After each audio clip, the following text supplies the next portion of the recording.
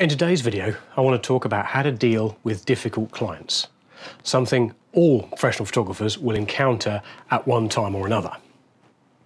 More specifically, I want to talk about problems that occur when working with inexperienced clients. In a perfect world, we would always find ourselves working for experienced clients with great creative teams, wonderful briefs, decent money and all the time in the world, and great exposure for the work when the job's complete. In truth, of course, not many jobs are actually like this. Now, the good thing about working with established or regular clients is that you develop familiar patterns. Pre- and post-production becomes very simple, and to an extent the same thing goes for clients who are themselves very experienced at working with photography. They know what they want, you're both speaking the same language, and even if you're not speaking the exact same language, you're probably still making the same sort of sounds. Now, working with people who have no experience of photography and imagery can be a very different proposition indeed. They don't know what they want, other than a vague idea of, I sort of want it to look like The Matrix or something equally abstract. They can't communicate their ideas very clearly, and they'll have very, very little idea of the amount of work that can go into even deceptively simple looking imagery, whether that's photos or videos. They may also balk at the cost, and they may have no idea of what deliverables they want. I'm talking about final images, how many, what format, how long a video might need to be, all that sort of thing. Essentially, they won't be at all familiar with the entire process of creating imagery, whether that's stills or video. Now, this is also probably slightly worse these days, as everyone is now a photographer or videographer. The abundance of smartphones and social media means that everyone thinks they know how to do both of these skills really, really well. So, the focus of this video is dealing with difficult clients, but I ought to define the difference between working with an experienced client who knows what they want, knows what they're doing, and then something unexpected happening on the shoot, and or their demands changing afterwards, and a client who just doesn't know what they want in the first place. Now, with an experienced client, although both parties will have worked everything out clearly in advance, there are always unpredictable elements on shoots, and decent clients will understand this. Also, since you've been clear right from the outset about how much things will cost and how long they'll take, any changes and alterations should be paid for, and clients will be expecting this. By comparison, an inexperienced client will simply see the whole package, and they won't truly understand why extra changes or problems on the day will cost time and incur more costs.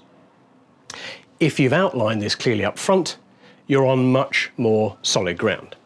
I'm not saying you'll get paid extra, but at least if it ever comes to a dispute, you've got something to go back to. And if you've not clearly defined all the bits and pieces they'll get, the deliverables, and how much any changes might cost, and instead you're simply charging for the whole job, you can very easily find yourself spending days and even weeks working on a job to get it finished because you're professional and you like to deliver the finished thing, and earning nothing extra. Now, all of this, of course, stems from their lack of experience in working with imagery, whether it's stills or video. To clients like this, and of course to most people, photos and videos are a bit like taking the car to the mechanic or going to the doctor's.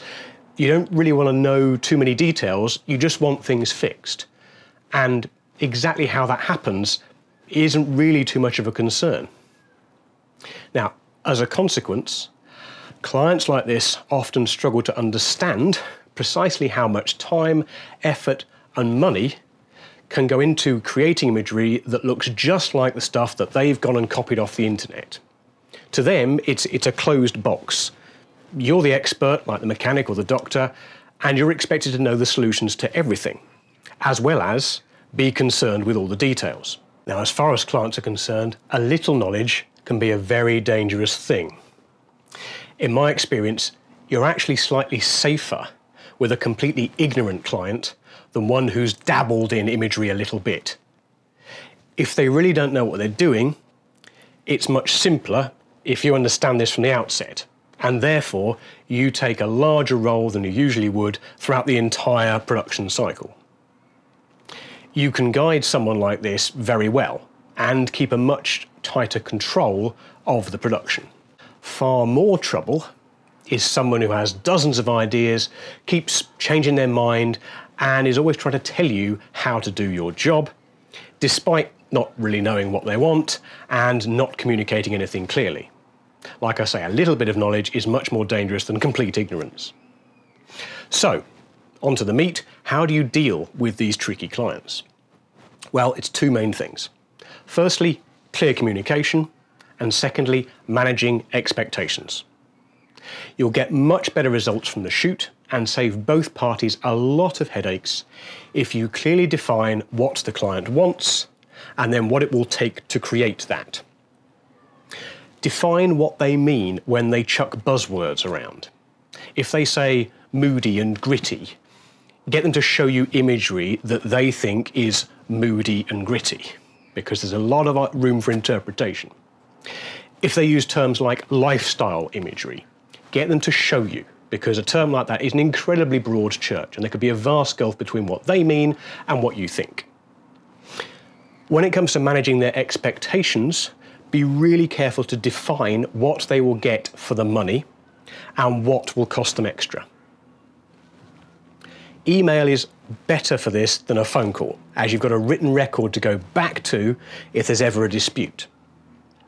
If, during the shoot or during post-production, things start to escalate, you've got this to refer to, and you shouldn't, hopefully, be burdened with a massive amount of extra work to do on the project that's just going to come out of your pocket.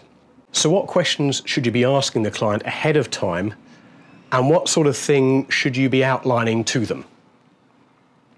Well, in essence, these questions and the answers that stem from them are the nuts and bolts of what is called production.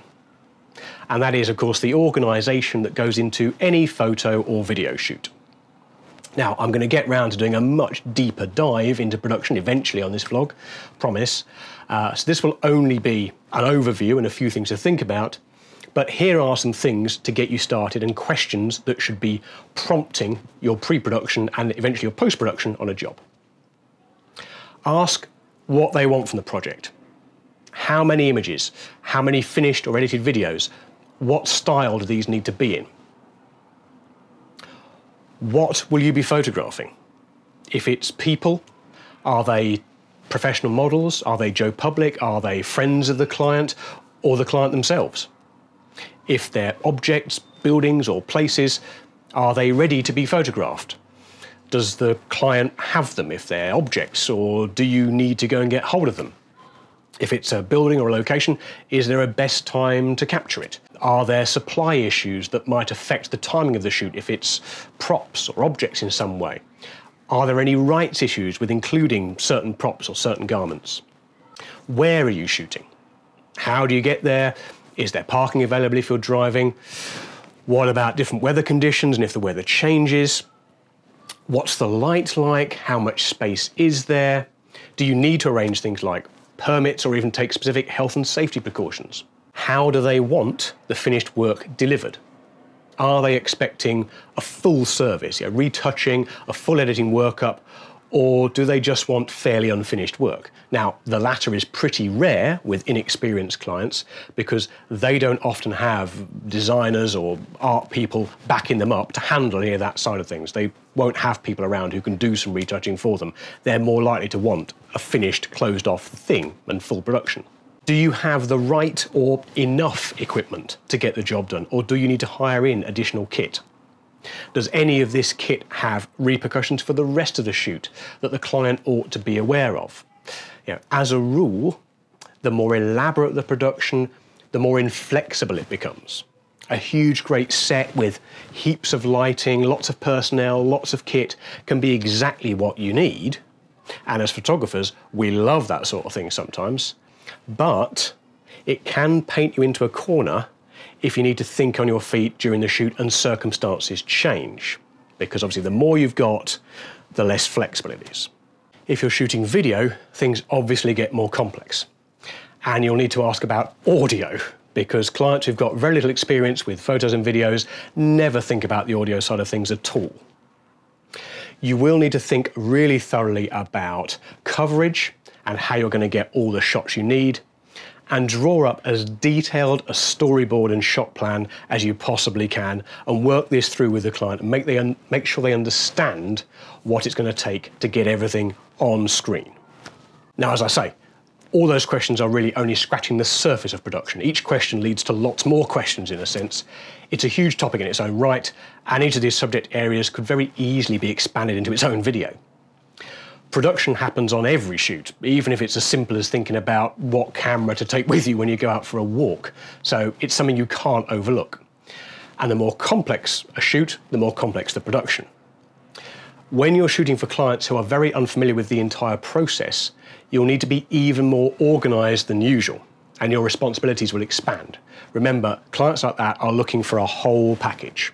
More experienced clients might take a role in production because they'll be used to it. Less experienced clients will expect you to do so much more. Now, if you think the client is going to be a lot of trouble, don't be afraid to quit. Ideally, as early in the process as possible, so you don't want to have to start behaving unprofessionally 2/3 of the way through and chucking your toys out the pram. Now, this is why clear communications up front are so vital. If you start to get a sense right from the outset that the client is expecting the moon on the stick, but is only going to pay pennies for it, walk away. Now, I appreciate this is not an easy thing for a freelancer to do, as all our instincts are biased towards taking work on whenever we can find it and getting the bills paid, but take it from someone who's been in this situation a number of times, save yourself the headache, and quit while you're still able to. Let's say you have stuck with it, and you're stuck with this bad client and this difficult job. If you do, and if you go down this route, my best advice would be to complete the job to the very best of your ability. Don't give in to the temptation to lose your rag, tell them to do one, because at the very least you do need to get paid for this job, even if it's not what you should have been paid because you end up doing loads extra. And once it's all over, and this is really crucial, find some way of logging and recording your experience. Doesn't matter how, digitally, pieces of paper, whatever you might like, and make this a lesson that you learn in the hope that you don't ever travel this way again. Now, for what it's worth, personally, I've probably had around half a dozen jobs in my 20+ year career that have been black holes like this. So, do what I say, not what I do. If it happens to you, only make the mistake once. One of my own worst mistakes of this nature was a shoot about 5 years ago for the launch of a gym chain. I was working directly for the client. There was no agency or design person between me and them, just the client, so exactly the sort of person I've just been describing, where they don't have any real experience of dealing with imagery. They had lots of ideas, but they were personal trainers, not art directors or designers. So they weren't able to express them very well. I was very keen to do the job, but I made the crucial mistake of not getting all the specifics agreed with them in advance, particularly in regard to how much they were paying for and exactly what I'd be delivering. The job steadily ballooned and got bigger and bigger and bigger. And coupled with the fact that I was shooting stuff, particularly video in this instance, that was at the edge of my then technical skill set, I probably ended up putting in about 3.5 weeks of work maybe for about a week's worth of fees. However, after I'd finished having a massive go at myself, I made sure to work through lots of these mistakes in my ever-faithful logbook, and I can confidently say that I've only made the same mistake another 3 or 4 times since. So in a nutshell, communicate clearly throughout the whole process, although particularly up front, explaining what you're doing and how long it will take, along with how much it will cost, and make sure both parties understand what they're doing. You know what you're delivering, and they know what they're paying for. Stick to this, and hopefully you won't spend as long as I have labouring for free on a job that's grown way beyond the original brief. Like I say though, do as I say, not necessarily as I do.